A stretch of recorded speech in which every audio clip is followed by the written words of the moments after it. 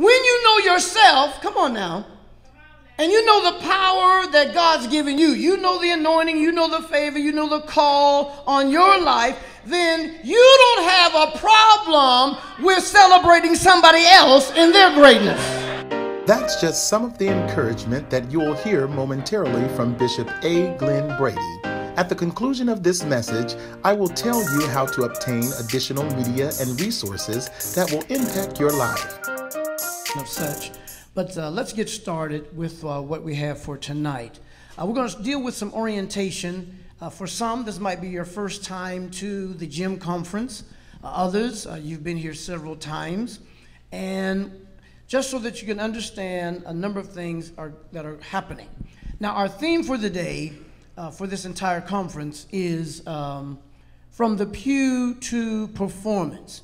And any of you who are in social media, if you want to put anything, use hashtag time for the gym to reflect any of your photos, pictures, or comments that you put on social media so we could all be together. So from the pew to performance.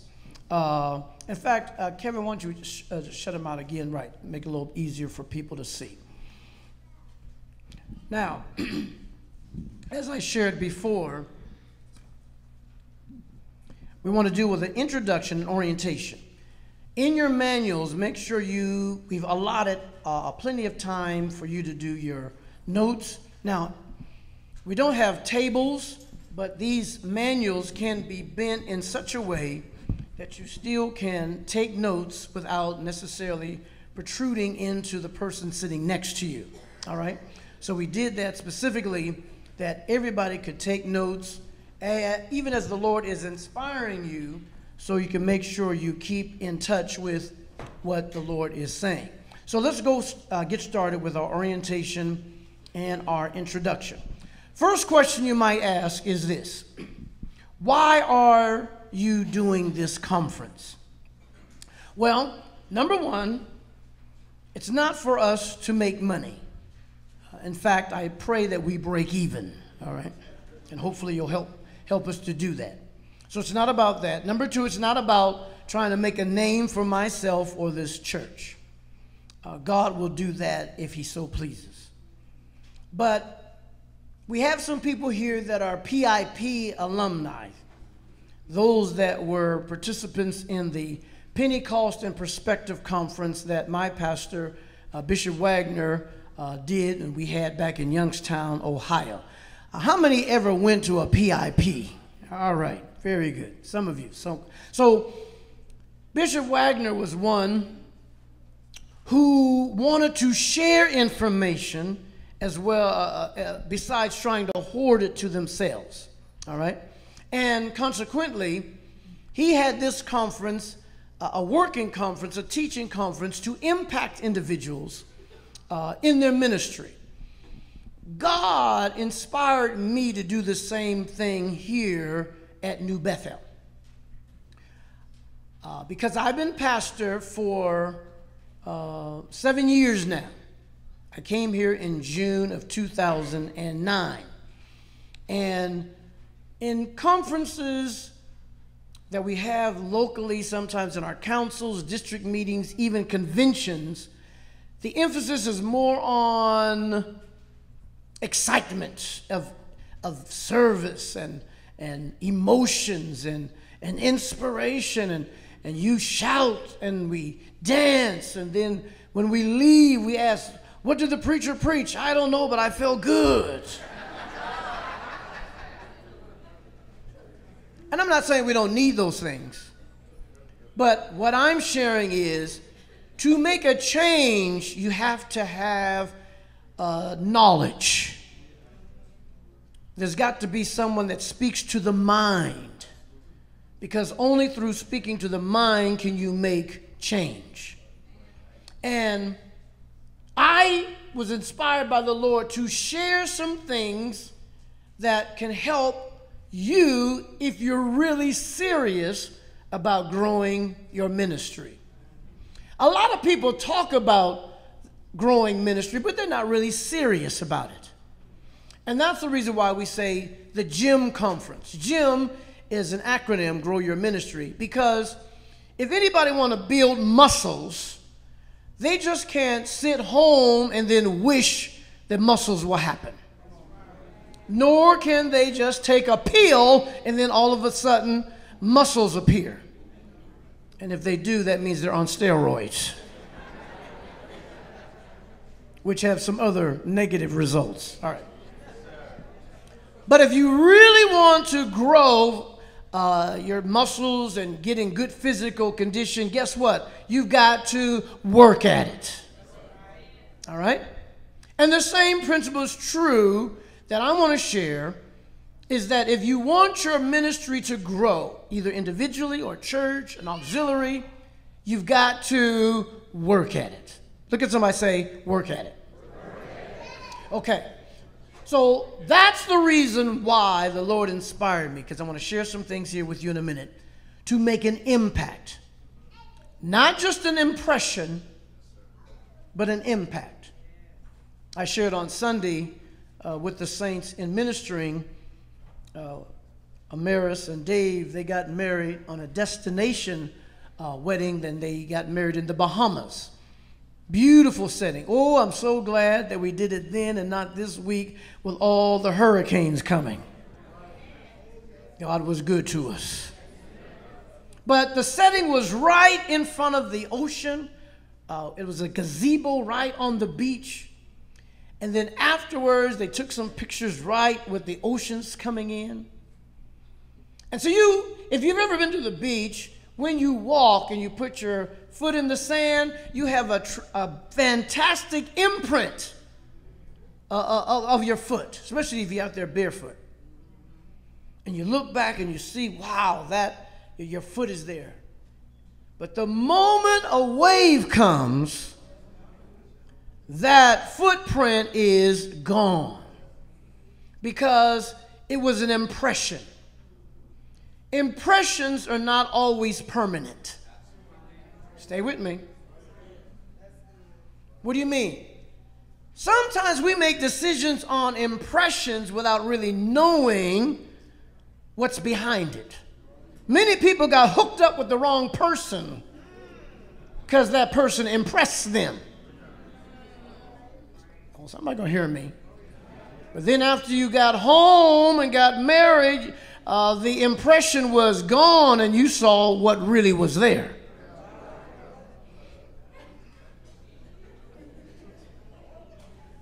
But an impact is when there's been a change. All right? And that's the desire to have an impact. Okay? The Lord inspired me to develop a leadership conference that, even though all can benefit, it is specifically designed for smaller ministries seeking to grow. Time for the Gym is a conference for church leaders that focuses attention on principles and training for those leaders with limited resources or just starting a ministry. Of course, I've attended and even participated in a number of leadership conferences. And sometimes when you go to very large conferences, and we've been to some all over the country, when you come home from those conferences, sometimes you get depressed. I wish I had a witness out there. Because you say now, they was able to do all that they did, but they had the money, they had the people, they had the resources. And then you come home and you see the same people sitting in front of you. Amen. Now, when you was there, oh my, you had dreams, you had visions, you was writing stuff down left and right. Then when you got home and you got back on that Sunday and looked out in the congregation, the same people were there. And then you kind of got depressed. Lord, what can I do? Stay with me. So, that's the reason why the Lord impressed upon me for this specific conference, Grow Your Ministry. And here's the reason why. Here's the reason why. According to a new study from the Hartford Institute of religious research, most American churches now have less than 100 in weekend worship attendance. And this is according to Facts and Trends, February 24th of this year. All right, so most American churches have less than 100 people attend on their weekend services. Stay with me. Almost 58% of U.S. churches do not reach triple digits on the weekend. That means 100 or more. And the 2015 report states that declines now encompasses all, somebody say all denominations. All right? And what you're seeing as a trend is now many millennials, and those are between the ages of about 20 and 35, have become disillusioned with church. All right. And that's why a number of our sessions are dealing with millennials. God has given us a key in reaching that particular age group. As you know, Hillary Clinton was basically the only candidate for the Democratic Party until the millennials put their confidence behind Bernie. And with just the millennials, listen, giving an average of $16, almost put Bernie in the Democratic position because of their influence, their power, and their ability to network. We've got to figure out how to tap into that for the church. Okay? So, let me share some things with you. I was elected pastor on June 6th of 2009. That's just 7 years ago, a little over 7 years ago. The votes that were cast in that election were 77. 42 for myself, 35 for the next candidate, and another candidate should have just stayed home.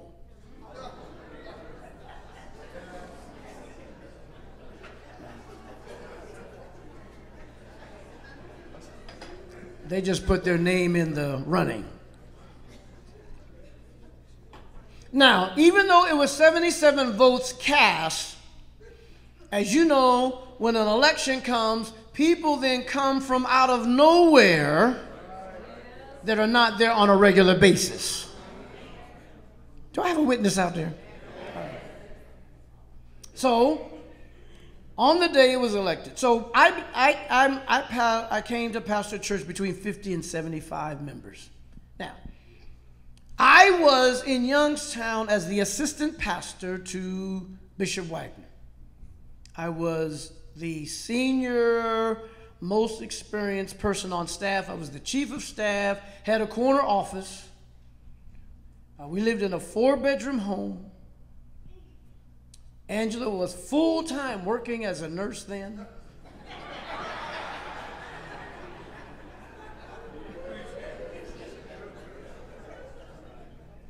Had a staff, etc. And we got a couple here from Youngstown. I'm so glad to see good son of ours, Nathan Brantley, is here tonight. This is Bishop Brantley's nephew and also Bishop Wagner's nephew, cousin, somewhere in the bloodline. Hallelujah. And another one of our great members is here, Jane Colton, who was now in Washington, D.C. But I was pretty much in line to become the next pastor there at Mount Calvary.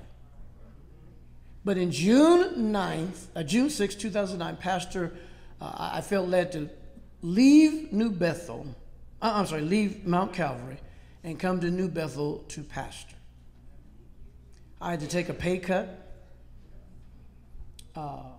We moved into an apartment, stayed in an apartment for several years.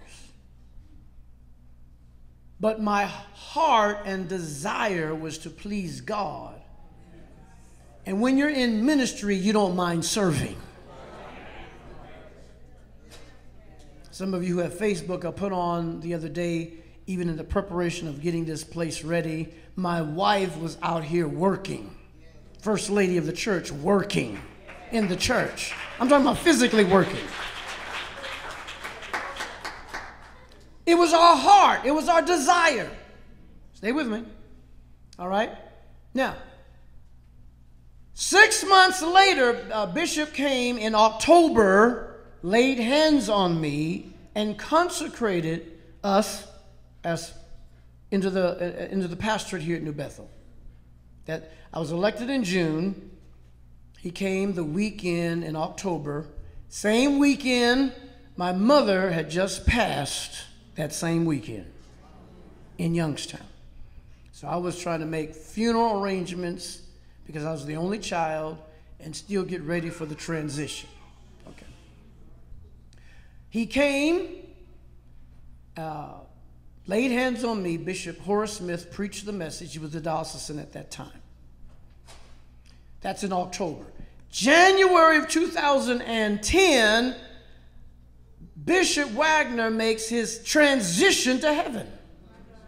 Unexpectedly. He was only like 68 years old. And unexpectedly, God called him home. Now, when that happened, a lot of people were saying, oh, Bishop Brady's going to go back to Youngstown. The saints here at Bethel got nervous.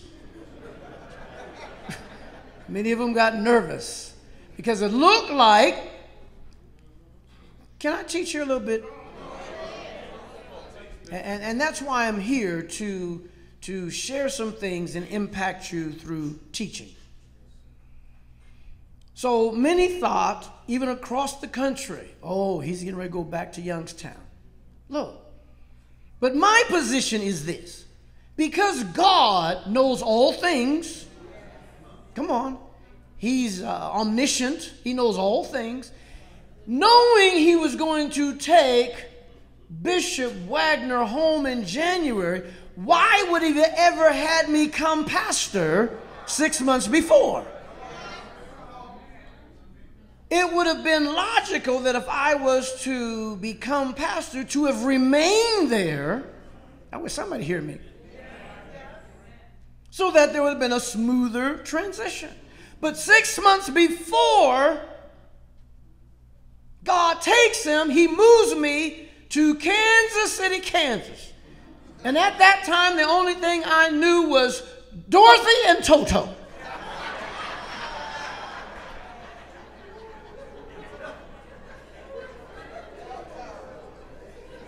It was Toto, wasn't it? All right.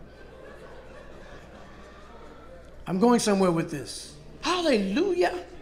I'm going somewhere with this. But God is in control. Look at somebody say, God's in control. If God calls you, if God sanctions you to move into a ministry, he will show his hand. And if God is doing it, you don't have to politic. You don't have to try to kiss up on somebody. You don't have to try to, oh, help me, Holy Ghost. God will do it. So, I remained here even though many said we were going back.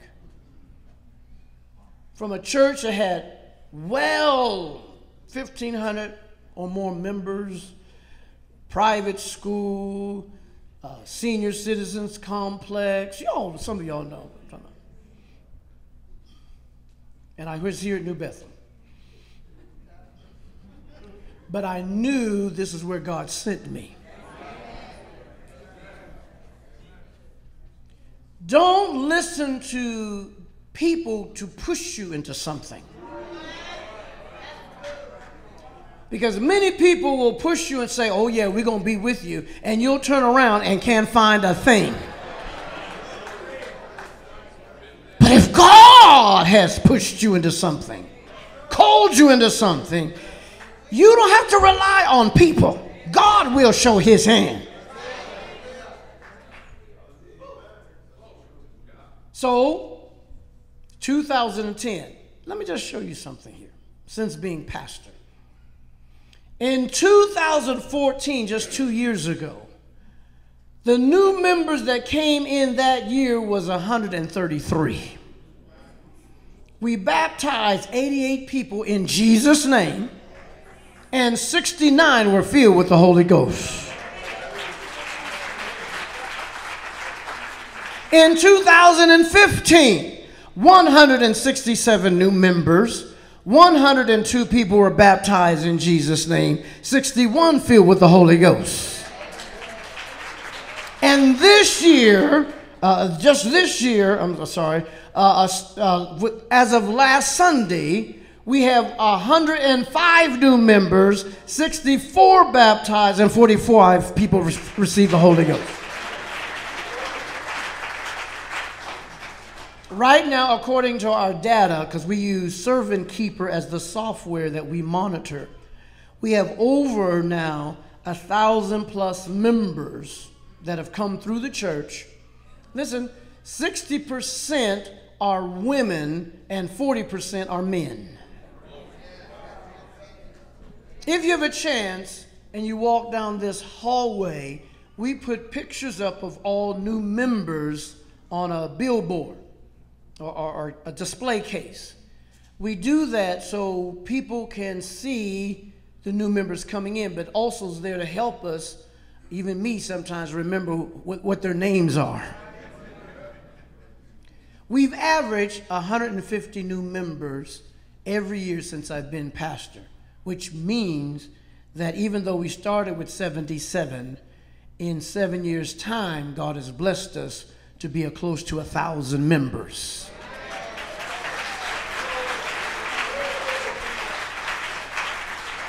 Now, that did not just happen. Number one, we needed the favor of God. And I alluded to it in the video. We have an early morning prayer. If I'm in town every Sunday since I've been pastor, I lead the morning prayer. I got that from our pastor, who we used to have a 6 o'clock prayer service every Sunday morning for a whole hour. And he would come and pray, and I learned principles. While other people were trying to imitate his style of preaching, I wanted to understand the principles of what made him successful with God. And those were the things that I learned to apply in my role as pastor. So this week, we want you to be challenged. And of that 1,000, I think our largest percentage group of members in the church are millennials. Millennials are the largest percentage. So we have constructed a conference designed under the theme From the Pew to Performance. And I'll explain our what we're using as a display, what this means. Because I'm sure some of you are wondering, why is that pew sitting up in here? Well, you'll see in a minute. We're talking about from the pew to performance. Helping us this week, Bishop David Cooper. He'll be speaking tomorrow evening. He's from Albuquerque, New Mexico. Great minister, great leader. And he'll also be doing something in the afternoon. Dr. Sheila Austin, tremendous woman of God, who's also the dean of the Educational College at the University of Auburn in Montgomery, in Alabama rather. And then our own Pastor Darren Thomas is going to be here on Friday. Now, Dr. Austin is only going to be speaking in the general sessions during the day, tomorrow and Friday.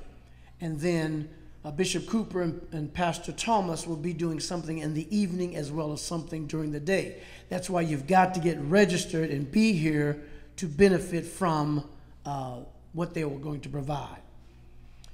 Today, I'll be talking about when you are not the one on stage. And then tomorrow, we'll be dealing with From the Pew to Performance, innovative methods to engage young adults. The Lord is looking for you, a true worshiper. Time for your renaissance. The force be with you, again, dealing with the millennials. Do you really want your church to grow? And then tomorrow evening, moving from pain to purpose. So these are the sessions that we have on tomorrow. Now, some of you who've come from different locations, you got several people. It would be good that you divide yourself up so that everybody can benefit and receive something from what is being taught. Then on Friday, sacred calls to secular places. Pew performance means home performance.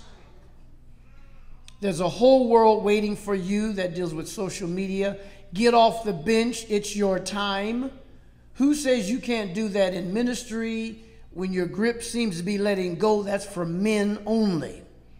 Season for the season. Now, we changed the original program.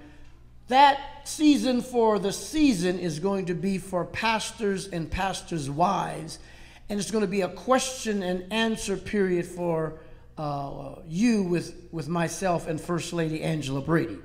That in a more intimate setting, if there's some things you want to ask or share, we'll be there, and that's going to be for pastors and their wives. And since this is for men, when your grip seems to be letting go, we did add a third seminar on Friday that's going to be for the women only. And what is the name of that session that we added on Friday? I know Dr. Tammy Combs is teaching it, and I don't see her in here at the moment. What is it? No regrets. I was made for this. But it's in your book. We added that on Friday just for women only. Okay? And then my worship belongs to you with Pastor Darren Thomas. Other guest presenters, Pastor Eric Cobbins. He's a pastor, excellent pastor here in the city. He's going to be teaching one of those sessions. And then we've got New Bethel presenters. All those that are from New Bethel, they will help in the presentation. And then I shared with you also the coordinator, Elder LaShawn Relaford. Now, during this conference, I want you to remember these things. Number one, what does this say? Listen. Listen not just to the speaker, but listen to God. Listen to the Spirit. Okay? Number two, what does this say? I cannot overly emphasize the power of taking notes. All right? How many have ever had a dream and then you knew you had a dream, but when you woke up or when you came conscious, you forgot what it was?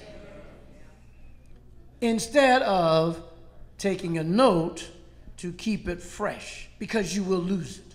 Okay? So take notes. And then something we don't often do, what is this word? Meditate. Meditate.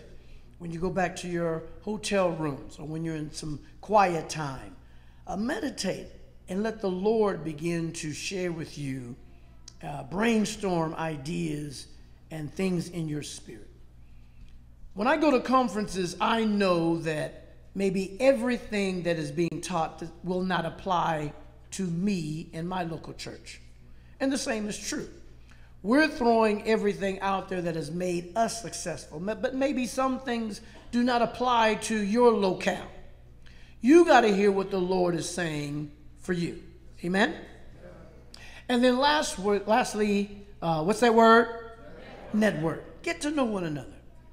Maybe somebody from Ohio has an answer that you need in California, or somebody from Missouri might have an answer that you need in Minnesota.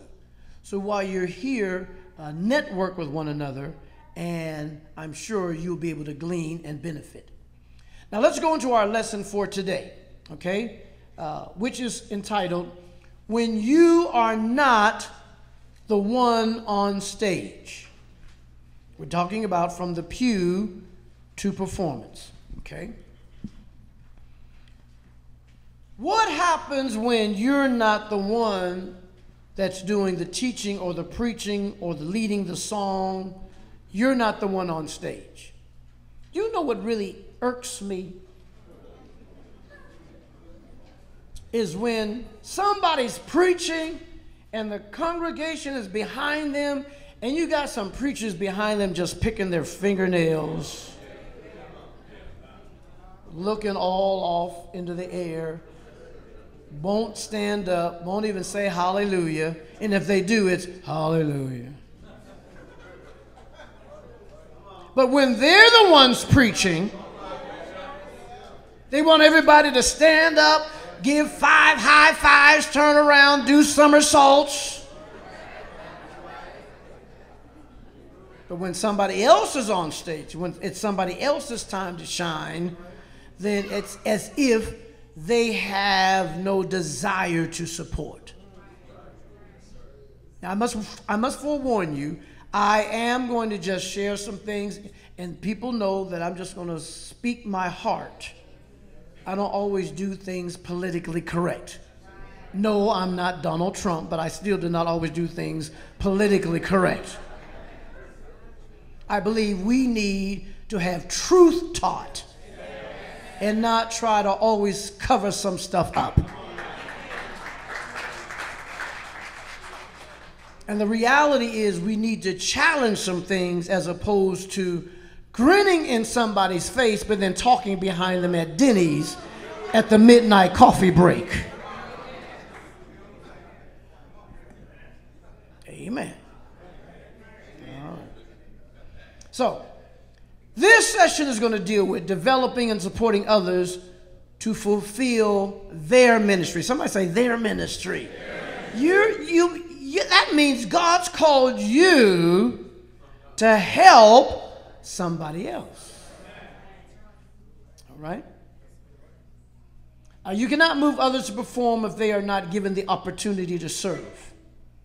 Often it takes greater strength and skill to be a supporter to those who are headlining in ministry. You see, remember I told you about my relationship with Bishop Wagner. I was an assistant. If Bishop, I was in my 40s and 50s. If Bishop said, hit the floor, I was outlaid. Even if I had a brand new suit. Because we loved him so much, we knew that we were there to support him. And many people, it's been said all over the country, Bishop wouldn't even give a physical sign. He might just nod his head and the staff would know exactly what was needed. That's because we had his heart. We were around him so often that if we saw an eyebrow go up, we knew what that meant. Then people would wonder, how did they know to do that? Because we were assistants. Stay with me. Some people have left their call in trying to minister and be the lead when you've been called to be the assistant.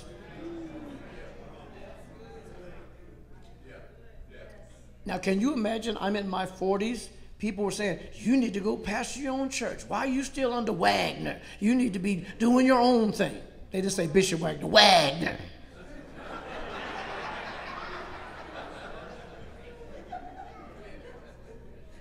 But I knew my calling.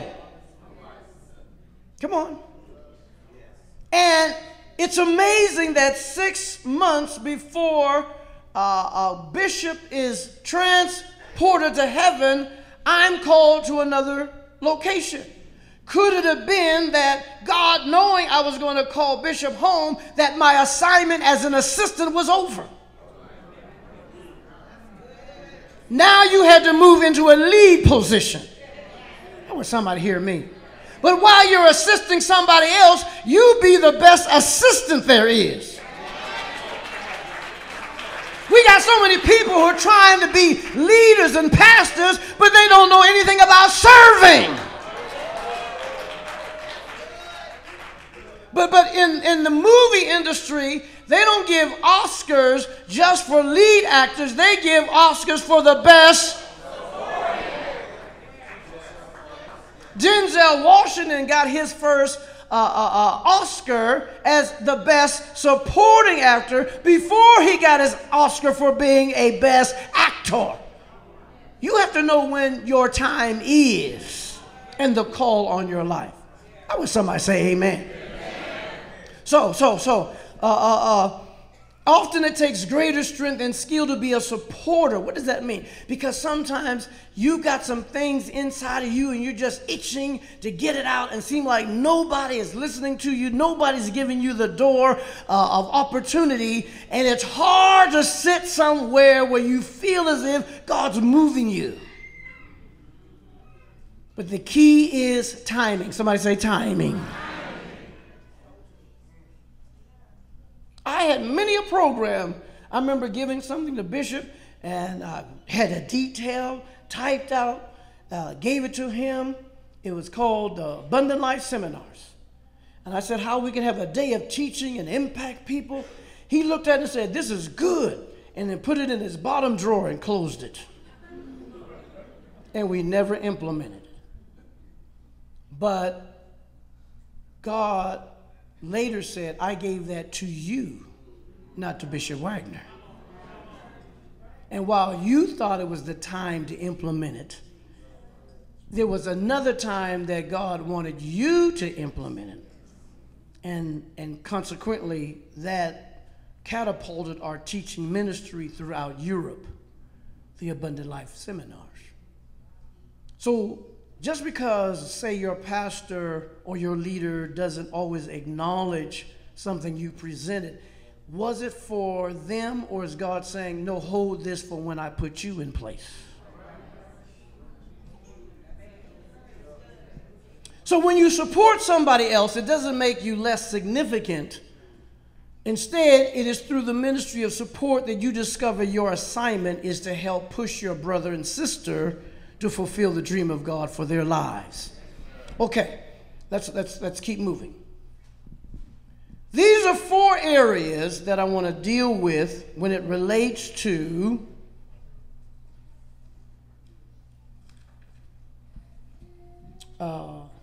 when you are not the one on stage. Now, tomorrow in the morning, I'll be the first one to address the general session, and I'm going to deal specifically talking about from the pew to performance. And you'll see how this that we have as a display is going to be applicable. But when you're not the one on stage, these are the 4 areas I want you to consider. Number 1, know yourself. Number 2, developing the right team. Number 3, check your motives. And then lastly, preparation for succession. Okay? So let's move with the first one, know yourself. In the book of Galatians, and I'm using the New Living Translation,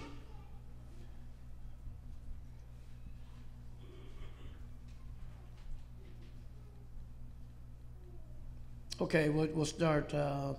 Let's start with Romans chapter 12, verse 3, New Living Translation. Look what it says here.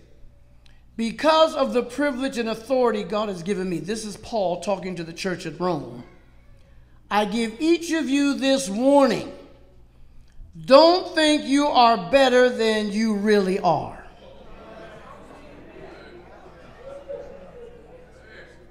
Be honest in your evaluation of yourselves, measuring yourselves by the faith God has given you.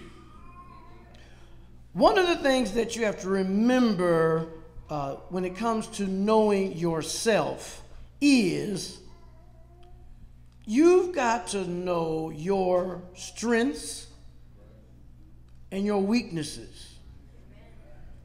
But more specifically, you've got to know your place. It's understanding your call of God. Stay with me. When you know you're in the place God's called you, it changes your mindset that you're not intimidated by somebody else who knows what their call is. But when a person is insecure at who they are, they then can't adapt to somebody who is confident in who they are.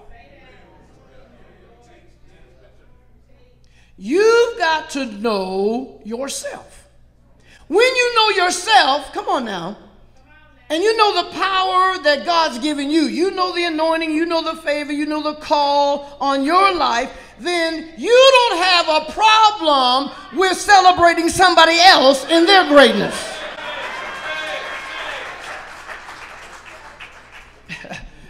You can sit on a board, you can sit among pastors, you can sit among whatever, and because you know who you are, when you see God blessing somebody else, you don't get jealous, you get happy. But when you have an issue with who you are, when you see somebody else walking in their ministry that are being used by God in their call, sometimes that could be a little intimidating. And instead of rejoicing over somebody else's success, you then get a little jealous.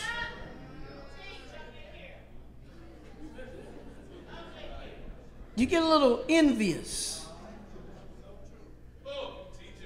And instead of working to help, sometimes if you're not careful, you'll be on the sidelines hoping they fail.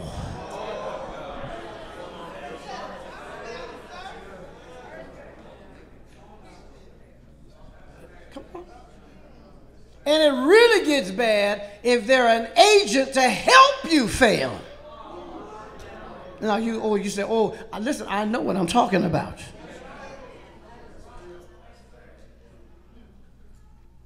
People sometimes get upset when they see you being blessed and they're not being blessed. Can I share with you a secret? This is a secret. But I'm going to tell it. This is a secret, I'm going to tell it.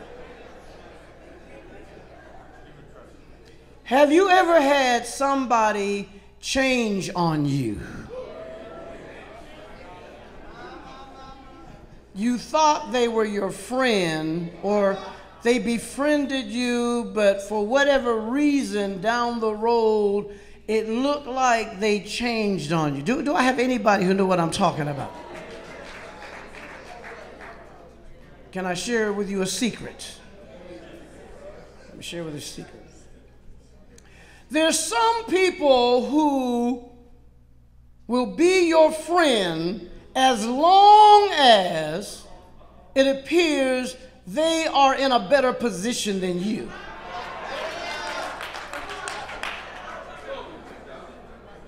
When it appears as if they got the thing going on and they're there trying to help you who is struggling. And then they're your friend, or they're your buddy. They'll go out and you'll drink coffee together, and because they'll let you know, God's blessing me. I'm in this place, I'm in this position. I got this, I got that. And because you don't have this, you don't have that, they enjoy having you around so that they can shine better. Let me share with you a secret. But the moment it appears that now God is blessing you and you have seemingly reached the same plateau or level they were at, and God forbid exceed where they're at, then you'll notice that they don't have that same relationship with you. No longer do they consider you a friend. Now, here's the secret. I question whether they were a friend in the first place. Because a true friend does not get change on you when you become blessed. They're there to support, celebrate, and help you even go higher, even when it's beyond them in that position. But there's some people who need to feel as if they're the superior one, so they got to have you around as a minion. Because it feeds into their psyche that I'm better than you. I wish somebody here would.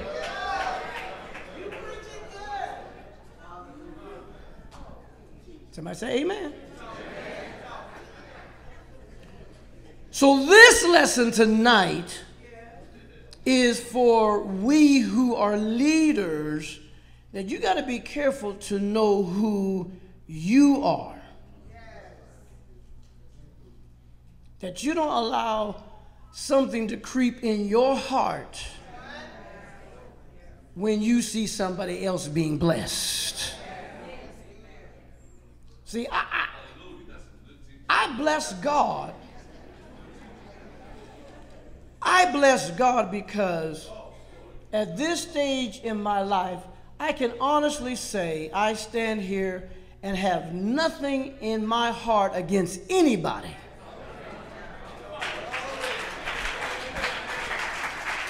A lot of people can't say that. I am not a hater.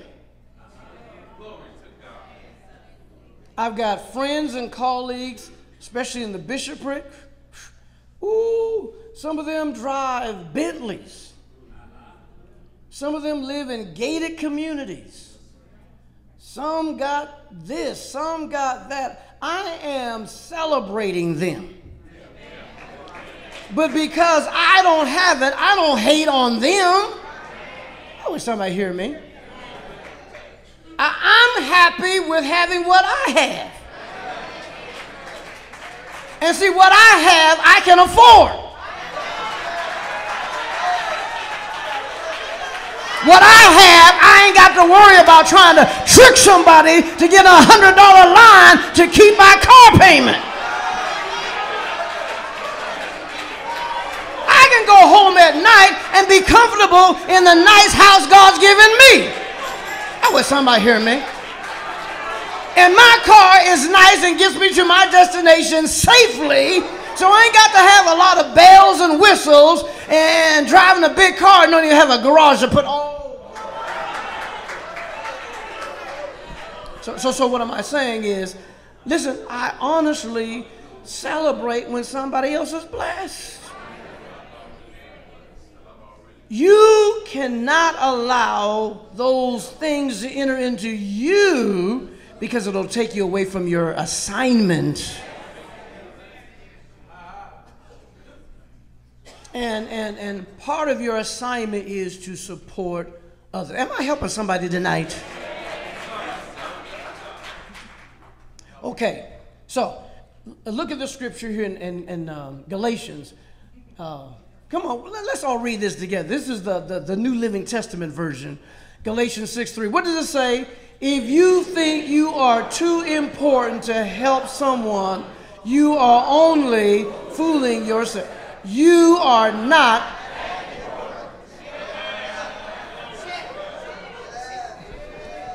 See, I can drop the mic on. But this mic is too expensive to drop. It's a shame, listen, to ever get to a place to feel as if something in ministry is beneath you doing.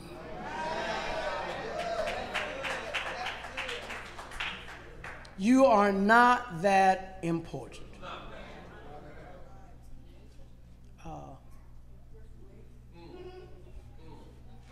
Our job is to help someone. Unfortunately, we can have an entire conference just on understanding what is the meaning of being a pastor. Because as was alluded by LaShawn when he mentioned, it's about having a shepherd's heart. Most pastors don't know what it is to have a shepherd's heart.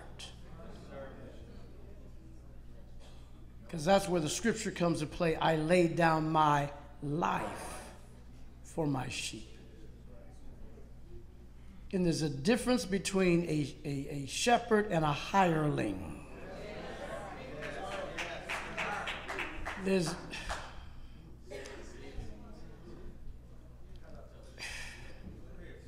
Please don't push me. Please don't push me. Oh, Lord.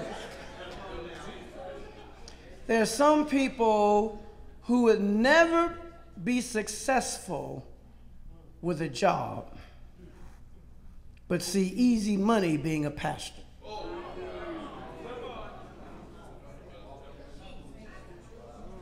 So we've got unequipped people handling the souls of individuals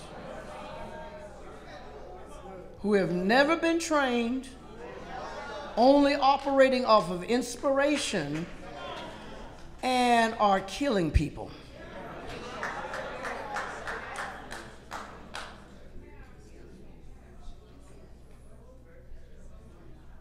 And you know who I feel sorry for? The people who are following somebody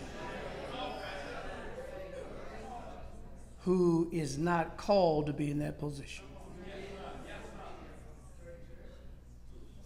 Hear me. I can't disclose, of course, because of confidentiality, but I'm dealing with issues of pastors who, in their congregations where it appears as, well, I better not even say that.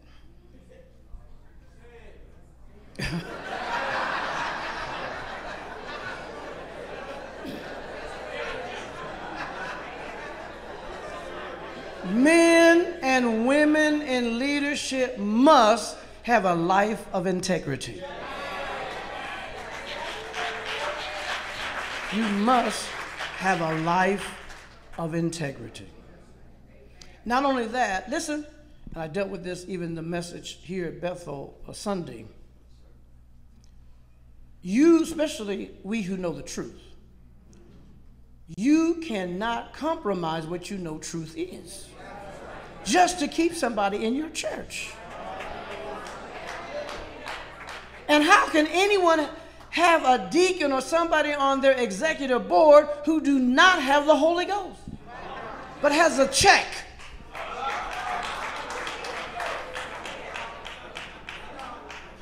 Well, I feel like slapping somebody. How can a pastor, I'm talking about us, allow or even condone somebody in the church living together and you know they're not married, but you need them to be your musician?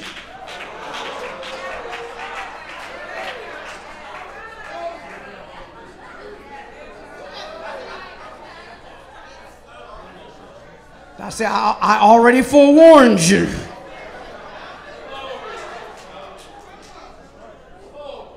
It cannot happen. It cannot happen. Not if you're going to be a man or a woman of integrity. Even if the word is hitting your mama upside the head, mama's head has got to be hit.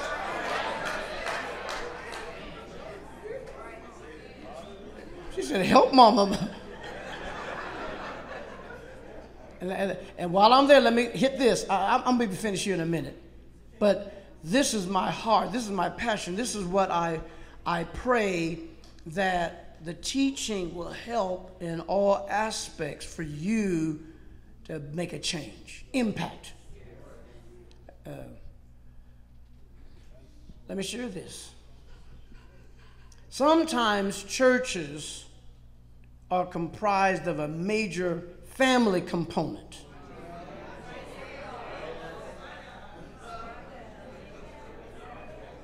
And you're fearful to, and see, one of the family members keeps the books.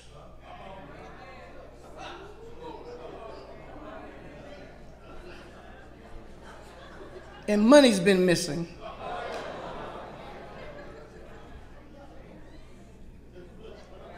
Now, I'm out there. Can I keep on going?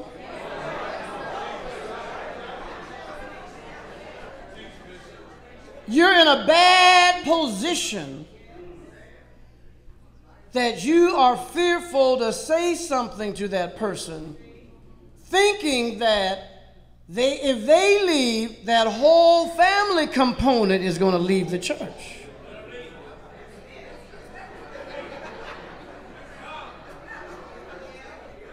Now we're laughing, but it's true. We give a blinded eye to some people because of the influence they have in our congregation.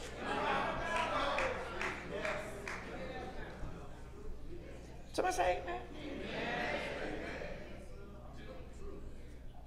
So in ministry, knowing yourself, and let me move on here. But this is the reason why I have this passion. Because I believe things that you'll learn this week can help you if you're serious about growing your ministry. Now let me take a sidebar right there. Many people talk about growing, but they're not really serious about growing their ministry. Don't edge me on. Don't edge me on.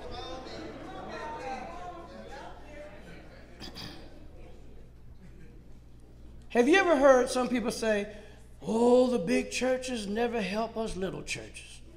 No one ever comes help us. We need help. No one ever comes to help. Oh, they just thinking about themselves. Then you have conferences, seminars, forums, bringing people from all over, pay all the expense for people to come in to bless you, but they don't show up.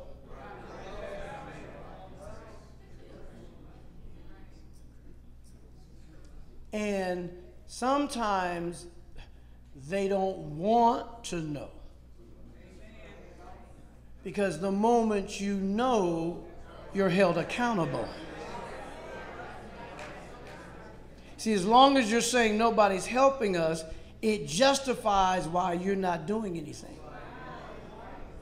But the moment that you're exposed to something that can help you, now that means you got to show some results.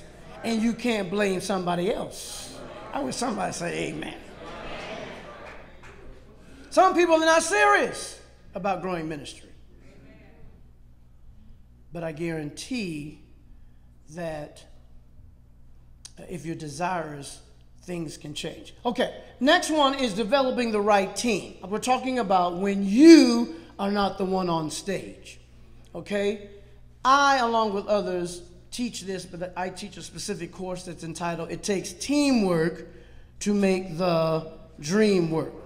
Ephesians 4:16, the Living Bible version says this: under his direction, the whole body is fitted together perfectly, and each part in its own special way helps the other parts so that the whole body is healthy and growing and full of love.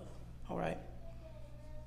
No one can ever feel as if, we're talking about when you're not the one on stage, you cannot feel as if it's only going to be you that does it. You need a team. That means you need others to provide input and share. Stay with me.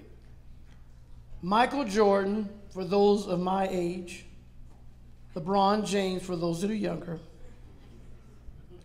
These were fantastic athletes within themselves, but they could not win a championship just on their skill alone. They had to have the team. And it wasn't until Chicago's management surrounded Michael with formidable players and LeBron went to Miami that was surrounded with formidable players that they moved beyond their personal skills to championship winning. In a church, you need to have others to get you to your destination. And the moment you think that it's only you that can do it, you're ready for a fall. That means you've got to have the team. Now, again, even with this conference, I have put in training and input into staff and others that now I don't have to try to do everything. There was a time where I felt as if I had to do everything till it got on other people's nerves.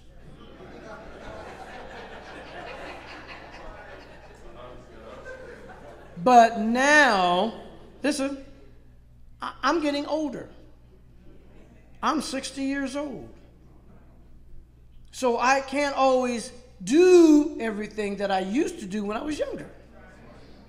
You got to be wise to understand that you got to surround yourself, and I'll talk about it tomorrow.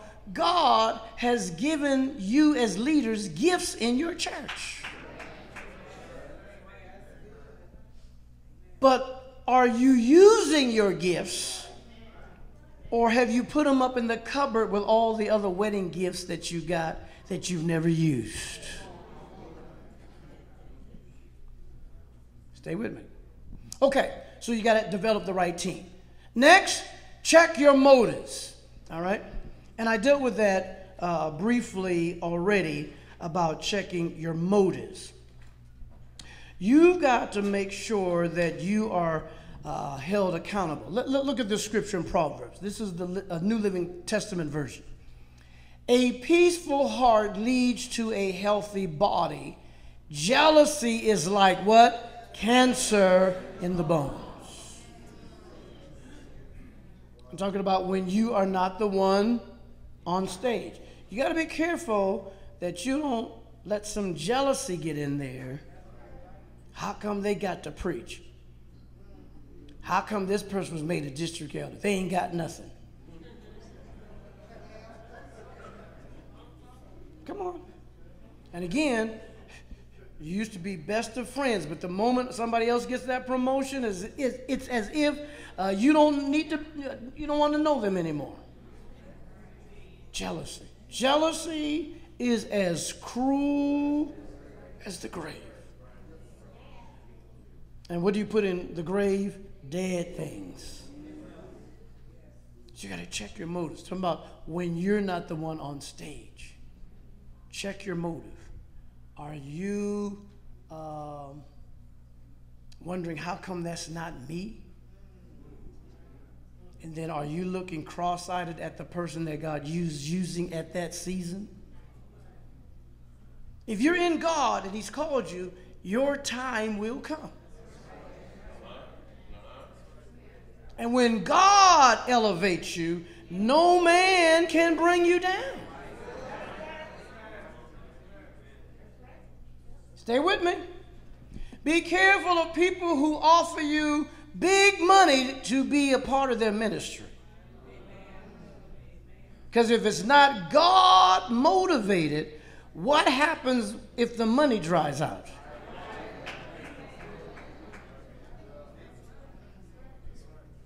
Or if you cross the person who's giving you the money.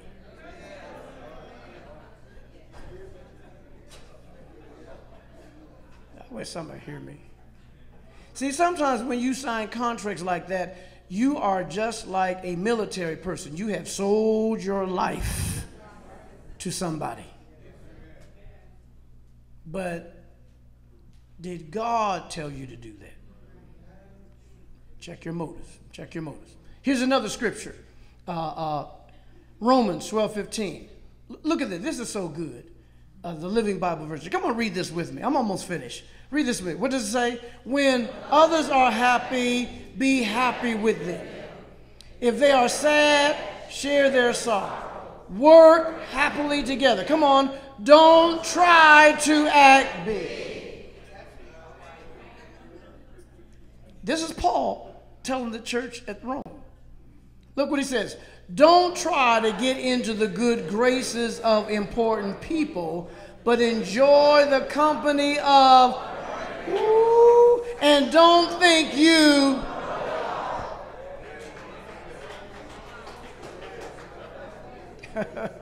See, sometimes you got to read other versions to get the real meaning of what you're looking at in the old King James Version. He makes it very clear. Check your motives. Don't try to act big. Some people change when they get a title. Some people change when they get a little position. Don't try to act big.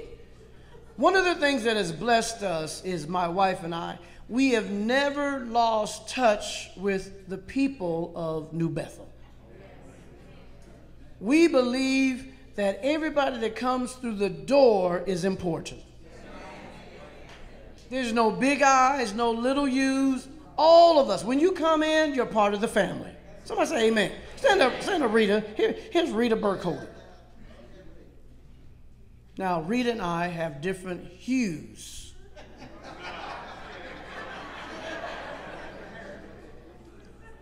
She was a pastor. Had some challenges in another denomination. Yes.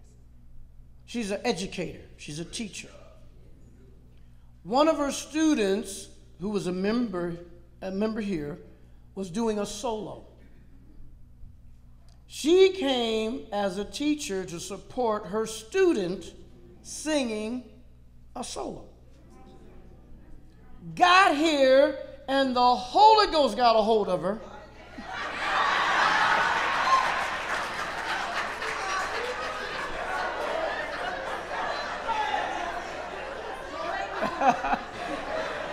And the Lord has blessed her tremendously that now she's part of the ministerial staff here at New Bethel, baptized in the name of the Lord Jesus Christ, filled with the Holy Ghost. And even though she's a different color, we still consider her a sister like everybody else.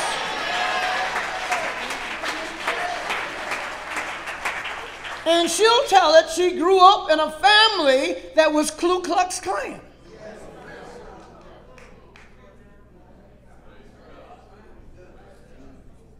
Oh, God, you heard it change.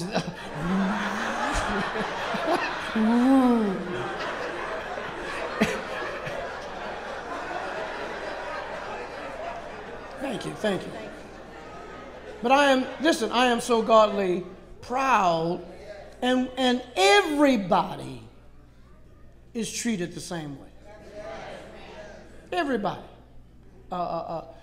That there should never be in the church a big I and a little U. Or you can't touch somebody or engage with somebody. Ooh, how can you be an effective pastor and as soon as the message is out, you gone back to your office, you ain't touched nobody, ain't called nobody, ain't concerned about anybody? Oh, I'm sorry, I'm gone to meddling. All right. Check your motives. Somebody say, check your motives. All right. And then the last one for tonight, and then we'll be dismissed and have our reception. Has anybody been blessed already in this first session? This is just the beginning. I'm telling you, it's going to be powerful. The speakers that we have, the subject matter that you're going to leave here, I pray, with a greater understanding and knowledge of resources to cause you to grow. The last area I wanted to deal with this, and then we'll be dismissed, is this. When you're not the one on stage, sometimes you've got to prepare for others to take your place.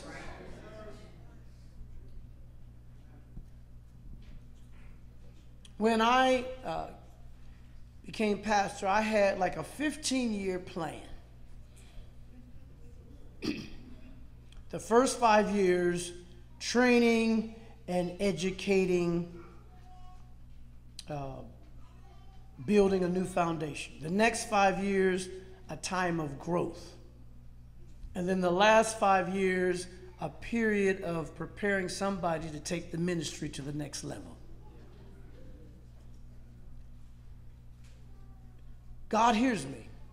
I have no inclination of being a pastor where I'm so old that somebody got to lead me up to the pulpit.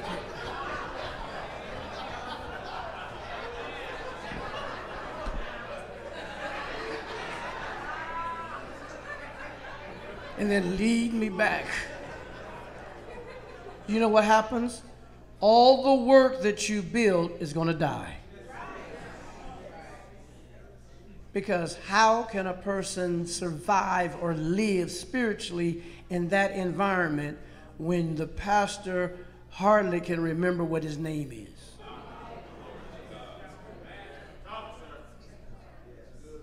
But out of respect, no one will remove him, but keep him in that position, or her in that position, and their season has been over.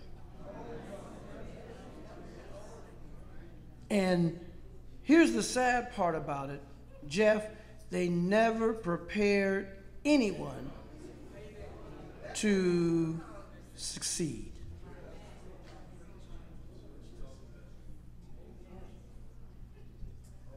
And when that happens in this chaos, because you got all kind of people trying to get in, but I want to show you something in the scripture. This was very powerful to me.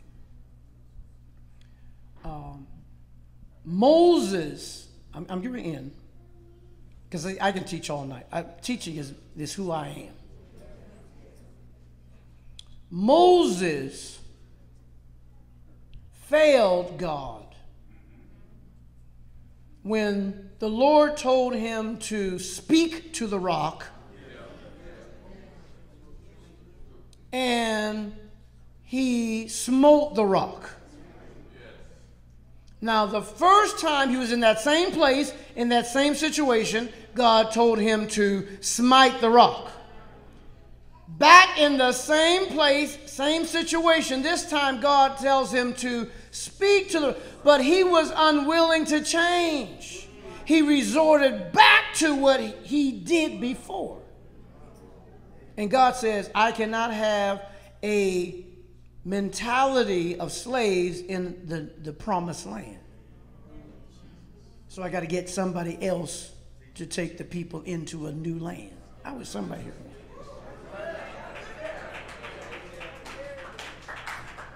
When, because the moment, if you read the scripture, I'm going to show part of it and you can research it.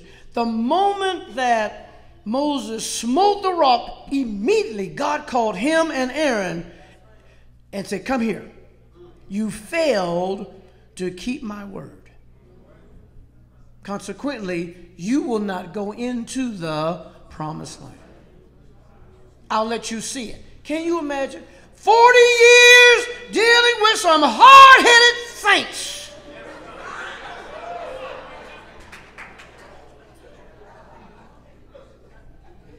And then failed to go into the promised land. God said, I'll let you see it. All he could do was see it. Saints, I don't want to just see it. I want to possess everything God has for me. I wish somebody put a praise on that. I don't want to just see it. I want to possess it. What God has put in your spirit as dreams and visions, don't let somebody cause you to miss your dream. Hallelujah. So here's a scripture I want you to see.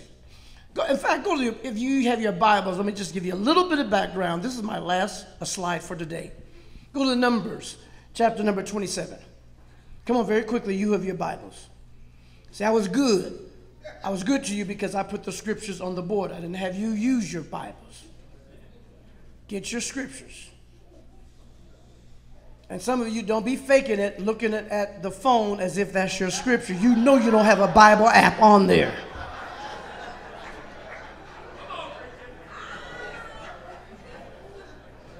You get your phone out, start looking, you know you don't have no Bible app.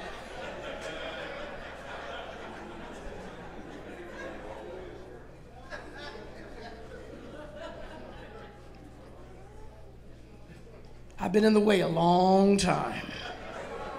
I know us. All right, Numbers chapter. I want you to see something. Go to Numbers, and let's pick it up at chapter number 27. And we're going to just read a few scriptures. And I know you have the King James Version. That's fine. Come on. Verse number 12. I want you to see something here. This is the last slide. Verse number 12. The Bible says, and the Lord said unto Moses, get thee up into this mountain, Abram, and see the land which I have given unto the children of Israel.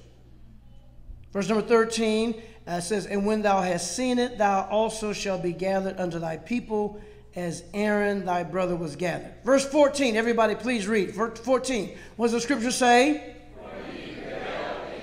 For you rebelled against my command. When I told you to speak to the rock, you smote the rock. You rebelled against my commandment.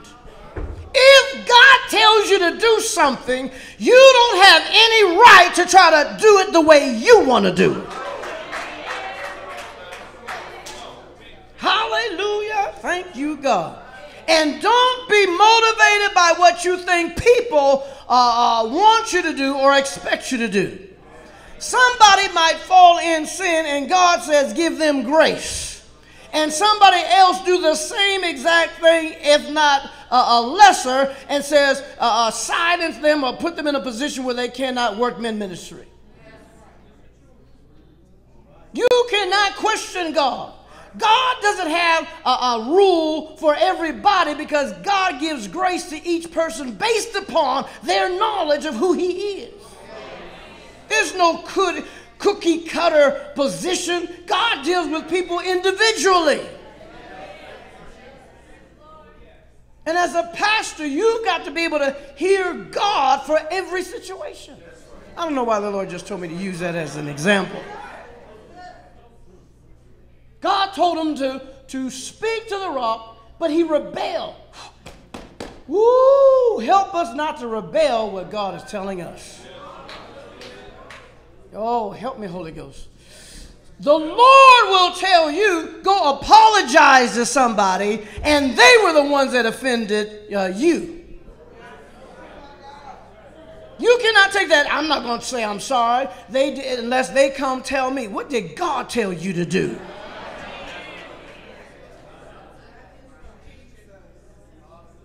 I know I was right. That's so-and-so. He shouldn't have done it in the first place. She shouldn't have said anything. And you want me to go? Come on.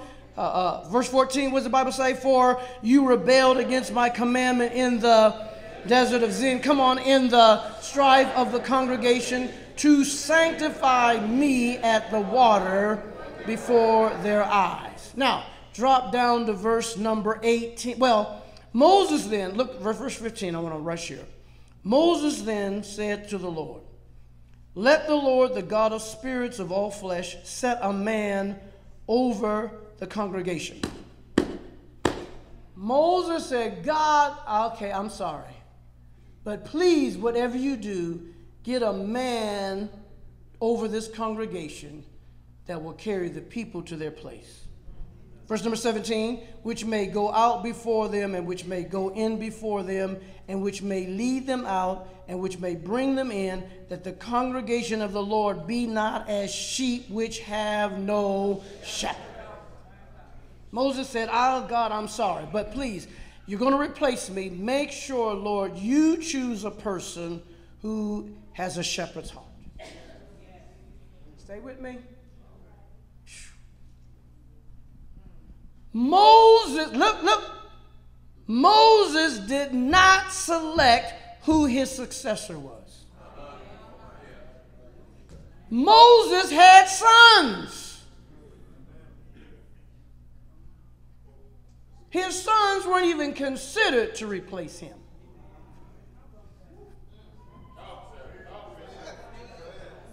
Because he said, Lord, make sure whoever you put over the people has a shepherd's heart. Stay with me. Now, there were two that were Moses' assistants, Joshua and Caleb. When they were young and were spies, remember, and they went out, only Joshua and Caleb came back with a good report. And when all the people, stay with me, When all the people said, oh, they were the other spies, oh, there's some good stuff over there, but we saw men, there were giants in the land, made us look like grasshoppers. Who was the one to speak up and say, we can take them right now? Caleb. Joshua didn't say a word. Caleb said, we can go up there right now. Now, most people would have thought Caleb would have been the best one to be the leader. Joshua didn't answer. Caleb said, right now we can go up and take them. It's not always the one who appears. It's who God says.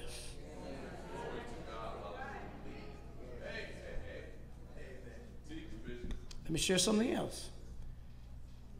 God is so beautiful. Remember Joshua and Caleb. You can only have one leader at one time. Now, all these years, Joshua and Caleb have been the support system to Moses. Moses is getting ready to leave. But look who's called. I'm going to say, come on, let me hurry up. Look who's called. I'm going somewhere with this. Look. Verse number 18, Lord, please select somebody who has a shepherd's heart. Verse number 18, come on, very quickly, please read. What does the Bible say? And the Lord said unto Moses, what? Take thee Joshua the son of Nun, a man in whom is the Spirit, and do what? First of all, we have lost the principle of understanding what the power is in laying on of hands. There is a divine transfer when you lay your hands. That's why the scripture says, lay hands on no man suddenly. You cannot always transfer something into somebody else because you could be blessing a devil.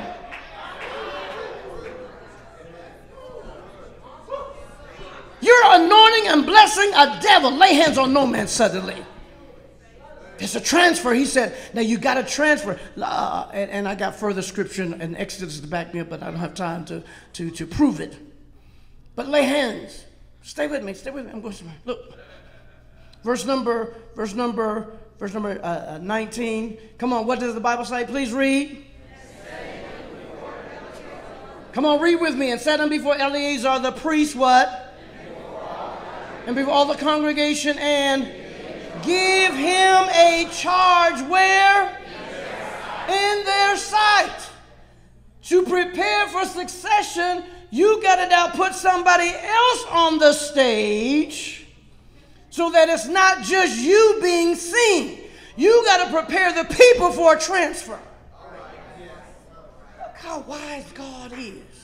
Come on, here it is, verse number 20. Verse number 20, what? And thou shalt put some of thy honor upon him, come on, that all the congregation of children of Israel may be obedient to him.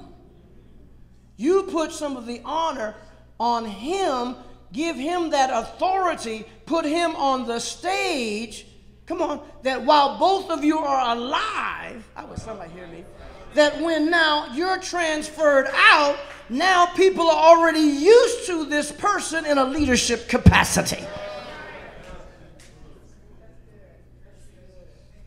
Now, getting back to Caleb. Because God did not want any confusion. Can you imagine? For all these years, Caleb and Joshua have both been assistants to Moses, which means, no doubt, they had their favorite camps in the congregation. There were some that supported Caleb. There were some that supported Joshua. Hallelujah. Now Joshua is made the leader. So what do you think? Then those that support Caleb would not necessarily give Joshua their full allegiance because they wanted Joshua to be the head. How did God handle that situation? When they were getting ready to go over into the promised land, Caleb looked at a mountain on the other side of Jordan and said, Lord, give me this mountain, which means Caleb did not go into the promised land with Joshua. When Joshua established everything, Caleb was out of the picture so that there'd be no confusion as to who really is the leader. Don't always get upset when somebody's leaving. Sometimes God is setting things up for greater blessings.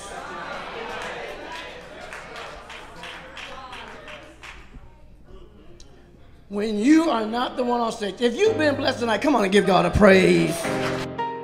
We pray that you were blessed and encouraged by this message. To receive additional information about Bishop A. Glenn Brady and the New Bethel Church, log on to www.newbethelkc.org or call the church office at 913-281-2002. You can also follow us on Facebook, Twitter, and Instagram at New Bethel KC.